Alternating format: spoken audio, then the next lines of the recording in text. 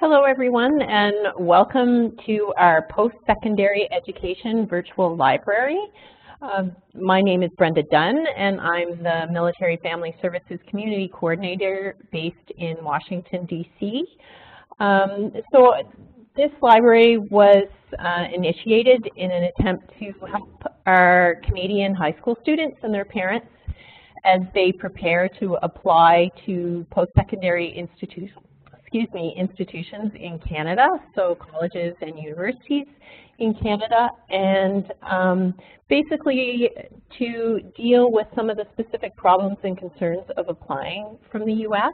to Canadian institutions. So what we've done is we've invited a bunch of different universities and colleges from across the country to just give their speech like they would at a regular university fair, and also just to ask specific questions about what their university has that's specific that can help our students apply.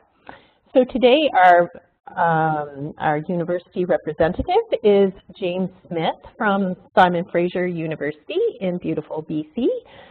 He's the student recruiter, or one of the student recruiters there, so welcome, James. Thank you, Brenda. Yeah.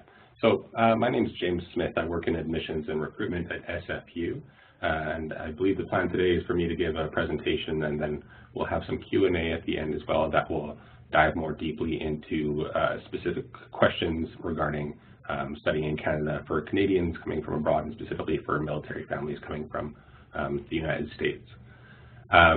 So SImon Fraser University is located, as Brenda mentioned, in British Columbia. We have 3 campuses, but our main campus is in Burnaby, BC, which is just in the greater Vancouver area. We're about 15 kilometers east of downtown Vancouver. And SFU is actually the top-ranked comprehensive university in all of Canada. And whenever you look at our sort of undergraduate recruitment materials, our publications, you'll see this phrase all over our materials is outside thinking. And that's kind of how we like to think about what we do at SFU. We think outside the box a little bit, and there's a few different ways that we do that. So one way is that we're a little bit unconventional in the types of programs that we offer. So if you look at any of our materials or our program list, you'll see a chart that looks kind of like this one that shows all the different programs that we offer at SFU. We have 8 different faculties and over 100 different programs. And of course, we offer all the stuff you might be used to from high school, like biology or history or psychology or that kind of thing. But we're always also working to identify new and emerging fields or interdisciplinary fields that will really make sure that our students are well prepared for the world once they graduate. And so that's why we offer programs like Interactive Arts and Technology, which is based out of our Surrey campus. And this is actually a shot from one of those classes where we had students working on building immersive virtual reality environments based on real-world environments. And so aside from Interactive Arts and Technology, we have a brand new program at our Surrey campus as well called the Sustainable Energy Engineering Program. We have interdisciplinary programs like the Behavioral Neuroscience program that's offered between psychology and biomedical physiology. So we're always trying to identify fields that are trying to meet a need in the world that might not be offered at other universities. So to offer all these programs, we do have 3 different campuses. And so this is a map of the greater Vancouver area that shows those 3 campuses. The Burnaby campus, as I mentioned, is the main campus. That's home to most of our programs, most of our academic programs, as well as our residences, all of our athletic facilities. The main libraries are all at the Burnaby campus. We have a campus in Surrey as well, which is just south of that. The Surrey campus is mainly home to a handful of our high-tech programs, like the ones I mentioned earlier, Interactive Arts and Technology, Sustainable Energy Engineering, and Mechatronics Systems Engineering are all based out of the Surrey campus. And then the Vancouver campus is home primarily to our School for the Contemporary Arts. So that's things like film, music, theater, visual arts, that kind of thing. The nice thing about this chart is that it shows you how well connected those 3 campuses are. So those dotted lines you see are all the rapid transit lines in Vancouver. It's really easy to get between the 3 campuses, and you can see in the bottom left as well, there's the Vancouver International Airport. So you can actually take the SkyTrain, which is our light rail, from the Vancouver International Airport to downtown to the Burnaby campus to the Surrey campus. It only actually takes about 40 minutes or so to get between any of the 2 campuses on transit. And all of our undergraduate students have access to basically an unlimited transit pass called the U-Pass, so it's really easy to get around. So I'm just going to show you a couple photos of our campuses. This is our Burnaby campus. We're on top of Burnaby Mountain in Burnaby, about 15 kilometers east of downtown Vancouver. That big building on the right is our main library. And the building where I work is just on the left there. This is our Surrey campus. As I mentioned, home to some of our high-tech programs. They're actually building a brand new building for our Sustainable Energy Engineering program at the Surrey campus as well, which we expect to be open in fall 2019. And then this is a part of our downtown campus. It is an urban campus, so we have a few different buildings around town. This is actually Harbor Center, which houses a few of our classroom buildings, and the Graduate School of Business is actually at the building in the foreground there at the Siegel Center. Oops, go back a slide here. So the other way that we sort of like to think outside the box, or we try to make sure that our students are well prepared, is by making sure that they're a little bit fearless. And the reason for that is because SFU is a research university. So what that means is that the professors that are teaching classes aren't just teachers, they're also running labs on campus, they're constantly publishing their new findings based on their research. And they end up leaning a lot on our graduate and undergraduate students to help them out. So what that means is that undergraduate students have the opportunity to work with faculty as either research assistants or lab assistants, which can be a little bit intimidating at first, but it's a really good opportunity if a student ever wants to apply to graduate programs or go to law school or medical school. Having that real-world research experience is a big advantage. Another way that our students have to be a little bit fearless is if they're athletes. So we are a Canadian university, but we're the only non-American institution in the NCAA. And I expect most of the people that will be watching this presentation are based in the US, so you probably know what the NCAA is. That's the National Collegiate Athletic Association.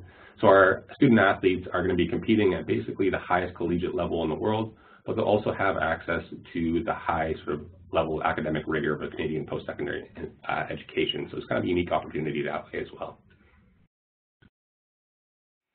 We also try to make sure that our students aren't complacent. And what we mean by that is that we want to make sure that they're not just doing well in their classes. Of course, their classes are important. We want to make sure you do well in them. But we also try to make sure that our students are well prepared for life after school as well. So that's why we offer a lot of experiential learning opportunities. For example, cooperative education is one of those.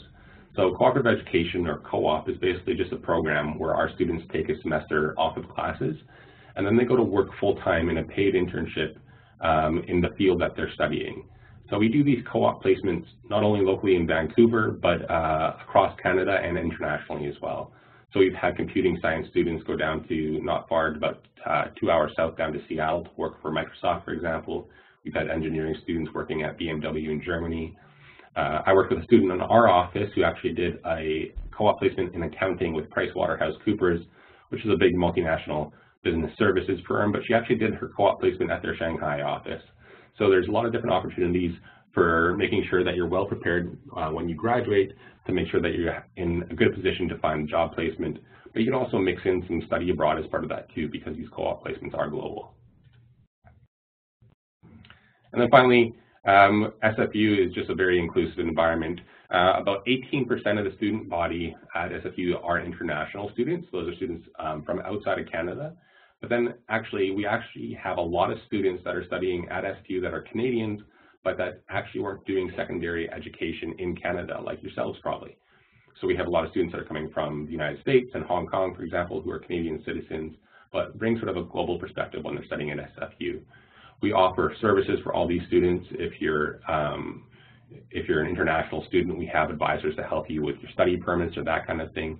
If you are having trouble picking your classes, we have academic advisors, we have co-op and career advisors, mental health and counseling services. So it's all kind of a one-stop shop in our student services at SFU.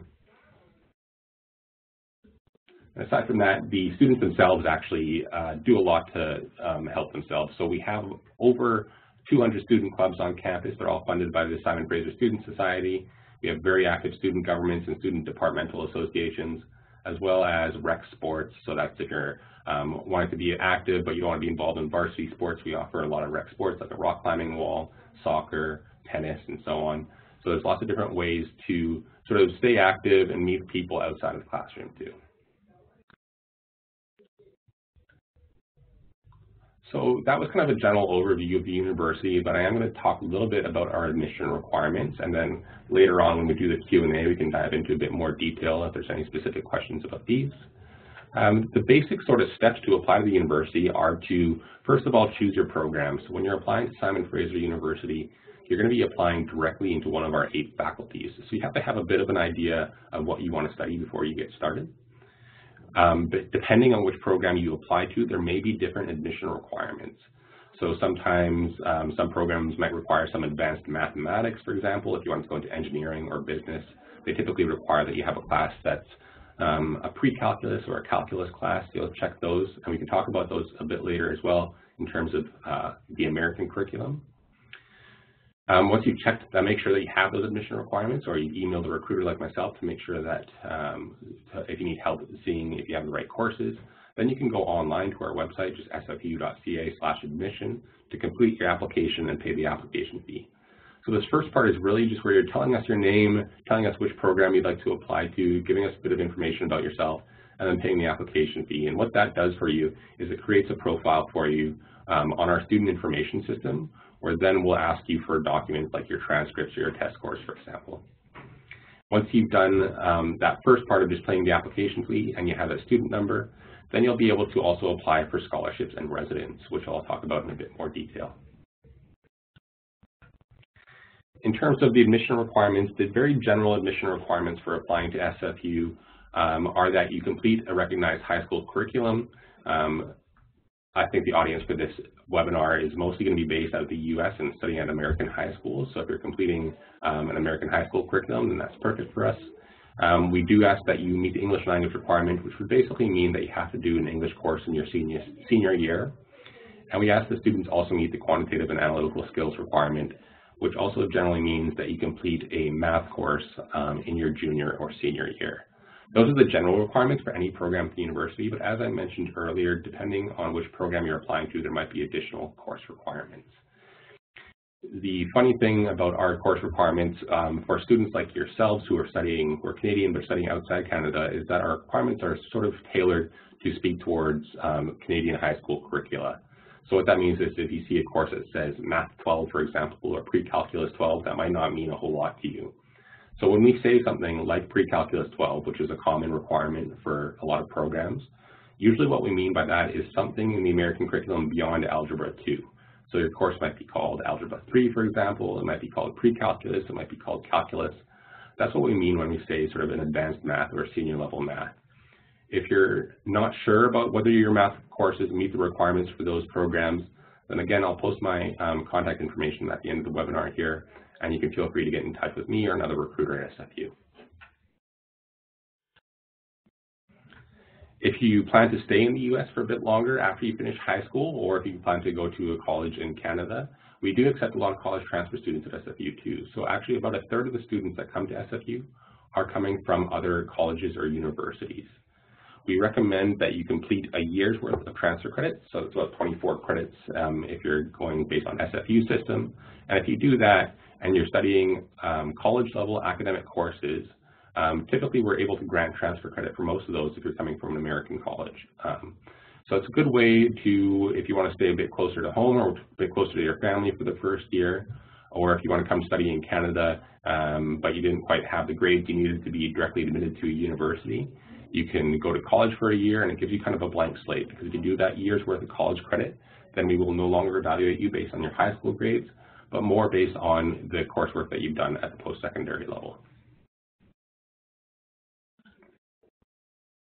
In terms of the costs, one of the great advantages of being a Canadian citizen is that if you are a Canadian citizen and you'd like to study at a Canadian university like SFU, you would pay domestic tuition rates. So that's where we have the cost here, where we have the Canadian and the international fees.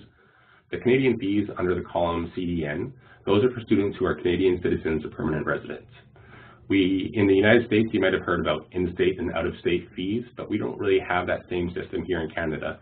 Basically, if you're a Canadian citizen or a permanent resident, even if you've never stepped foot in Canada, if you came to a Canadian university, you pay domestic tuition rates. So it's a bargain. It's probably the best, one of the best deals in town in terms of the quality to cost ratio for education. So it's a really great advantage for Canadian citizens around the world. These costs also include the typical cost to live in residence for 2 full semesters, as well as staying on the meal plan, and the total cost at the bottom is the basic all-in cost in Canadian dollars. So it's still a good chunk of change, which is why we offer a generous scholarship program at SFU. It's called the Undergraduate Scholars Entrance Scholarship Program. This does require an extra application for to earn the scholarship, aside from the application for admission. We ask that you have strong grades if you're applying for these scholarships. It says in the 90s range. Again, that's sort of talking about the BC curriculum. If you're studying at an American high school on a 4.0 scale system, typically that means you want to have a GPA in the high 3s. I would say at least around an A- average is what we're looking for in terms of the grades. But if you have that, I encourage you to apply for the entrance scholarships. On that application, we're going to ask for a bit more information about your extracurricular activities. We're going to ask for a personal statement and a couple of references as well. But if you're granted one of these scholarships, they can range anywhere from $10,000 up to the cost of tuition for 4 years. It doesn't cost anything extra to do the scholarship application, so I encourage you to do it because it could potentially mean a lot of money coming your way. The deadline for this year, for example, for applicants for fall 2019 is quite early. It's on December 3rd, so it's coming up pretty soon from when we're doing this recording. In future years, it usually is quite a bit earlier than the application deadline, so keep that in mind as well. And finally, I just wanted to mention that we do have residences on our Burnaby campus. We have a small residence community. Just under 2,000 students live on residence here. Residence is not guaranteed nor required for the first year, so if you'd like to live on residence, I recommend doing the application for that soon after you apply to the university. That way you get your name at the front of the queue for the residences, so if you get an offer of admission from us in the spring, we will hopefully be able to send you an offer for residence as well. The first year dormitories are single occupancy rooms, so you don't have to share them with a roommate, which is nice, and then you can opt into living in either a study intensive floor or a single gender floor as well.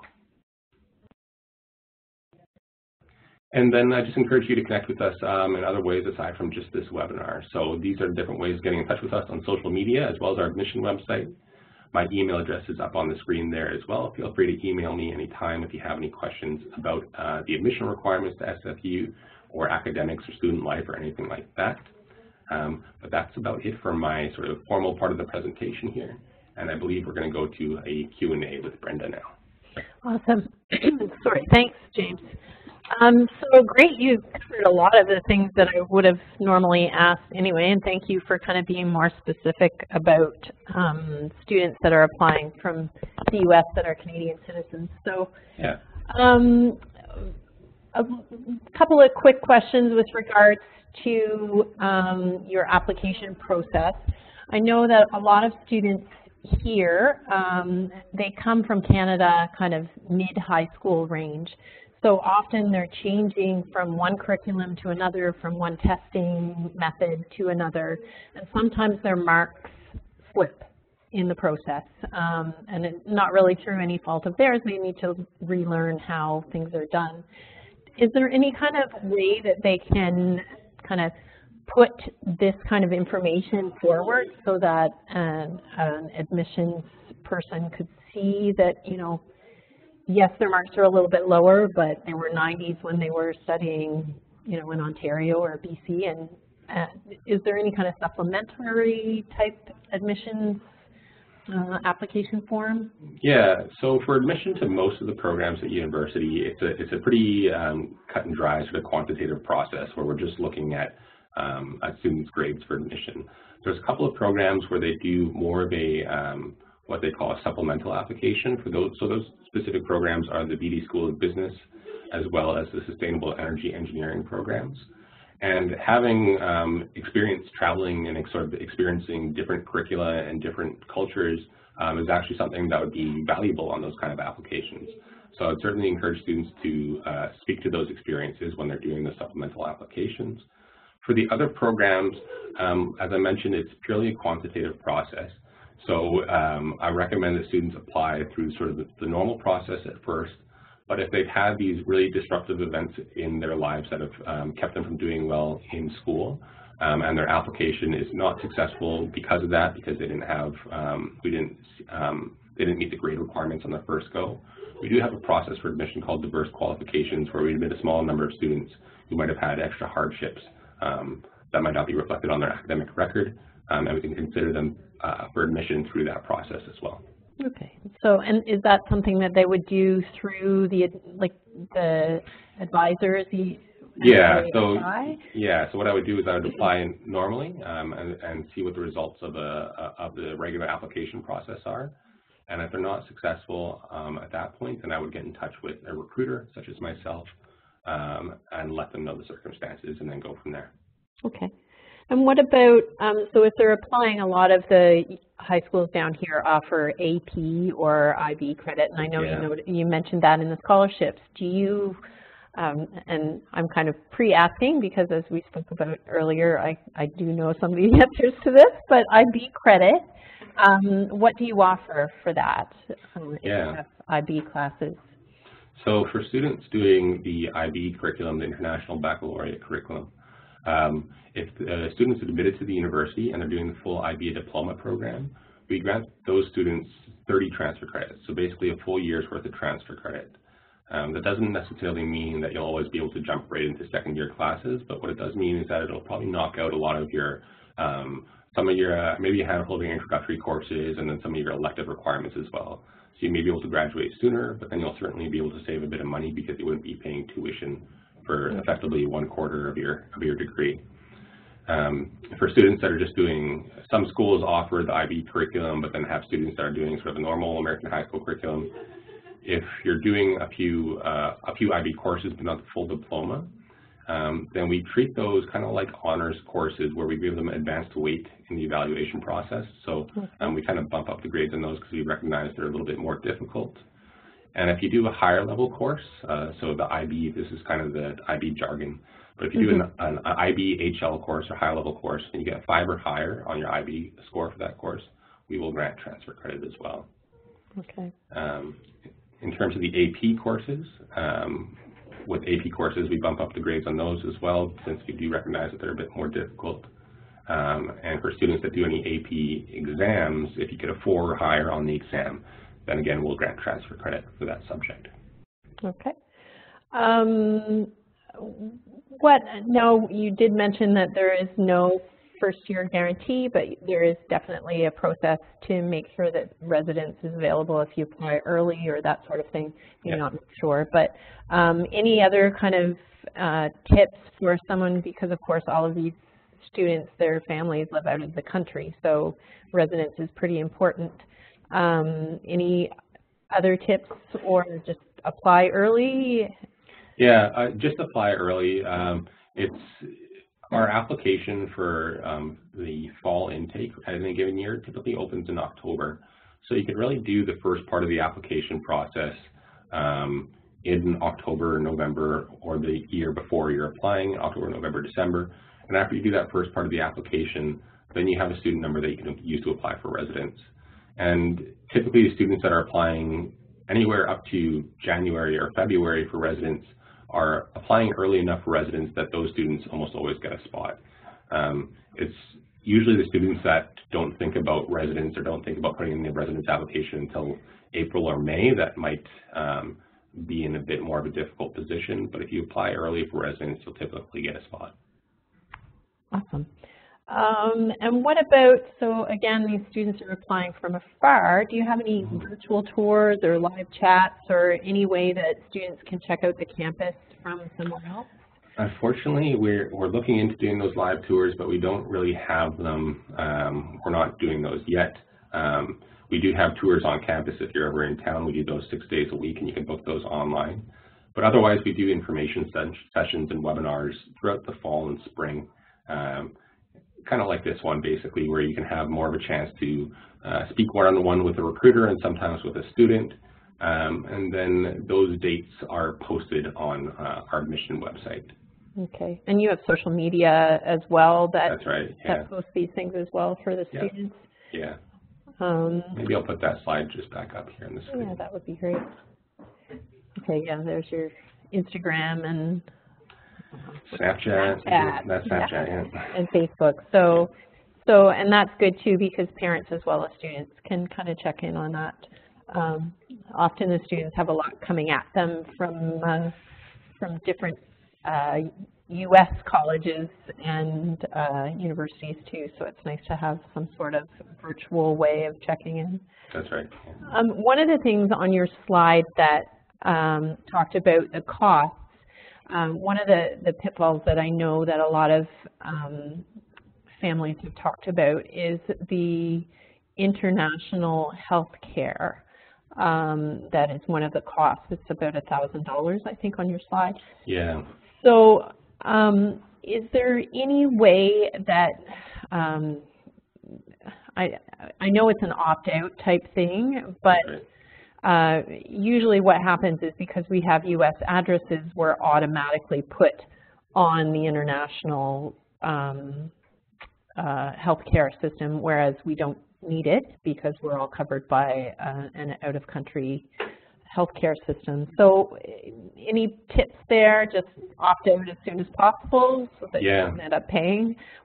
There is a deadline for that, isn't there? Is it like September sometime frame? Yeah, so there's kind of two different things going on in terms of medical insurance. So the first part is that if you're moving to British Columbia from out of province, then you have to establish residency in British Columbia to be put on the medical services plan of BC, which is the basic universal health care program here. So for those first 3 months, you'll be responsible for your own basic health insurance.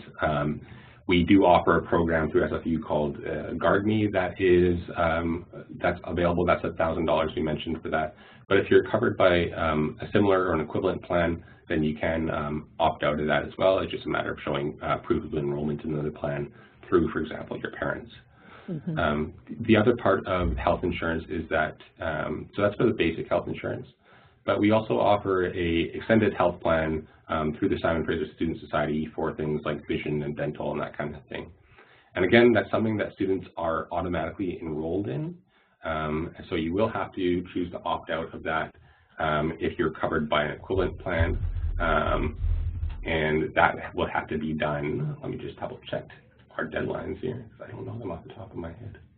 The GuardMe is a one-time opt-out, and for the secondary insurance or the extended health plan, you have to opt out on an annual basis. Okay. So if you're starting in the fall semester when most students are starting their studies, then you would opt out in the first 2 weeks of September. Okay.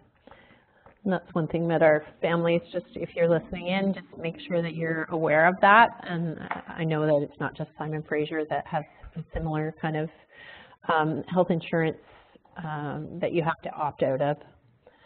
Yeah. Okay. I have just, I think, only a couple more questions. SATs, ACTs, is that something that SImon Fraser looks at or they need to have before they apply? Yeah, so that's one thing to look out for. Basically, our evaluations have to be done based on whatever sort of curriculum a student's graduating from. So you may be thinking that because you're Canadian, you don't have to, and you're applying to a Canadian school, you don't have to do the SAT or ACT. But we do actually require test scores from anybody graduating from an American high school curriculum. So if you're graduating from an American high school, we need one or the other, SAT or ACT. What we do there is we don't weigh those too heavily in the admission process, but every year we have sort of a minimum benchmark score that you have to meet. So for the SATs for this year, for example, it was 1130 on the 1600 scale, and then for the ACT, we needed a score of 22 or higher. They're not exceptionally high scores for the test results. Typically, the grade requirements are a bit more competitive than the test requirements. And usually for admission to most of our programs, we're looking for, I would say on the American curriculum, usually around a B+, a B or B+ average or higher. Okay, and that's, again, one thing to be aware of if you're a family that's applying from out of the country, that SATs may be required, and you may not think that they would be, but they are. And it's good to hear. I know a lot of our families are, again, coming from out of country, so they've never seen an SAT before, and all of a sudden they have to write one, whereas a lot of students here have to write them year by year as a practice SAT. So, so just keep that in mind if you're applying from the U.S. So really, I think that's just about it. Is there any other way that SFU helps military kids who are out of Canada, or even military kids at all? Are there any other tips or tricks that you think that our families should know from out of country? We don't have any specific programming for military families specifically, but we do have a dedicated team here of international advisors or international recruiters that are here just to help students coming from outside of Canada. So that's really the tip, is to get in touch with one of us, like me, for example, and then you sort of have an inside person that can guide you through the process or help you with any questions as they come up. So I'd encourage you not just to go to the website and submit an application, but make yourself known a little bit too. Write an email and to me, for example, or to one of my colleagues. If you just look up the SFU recruiters on our website, and just let us know you're applying from out of country, and just ask us if there's anything that's missing in your application. Let us know if you have any questions or concerns, and we'll be happy to guide you through the process.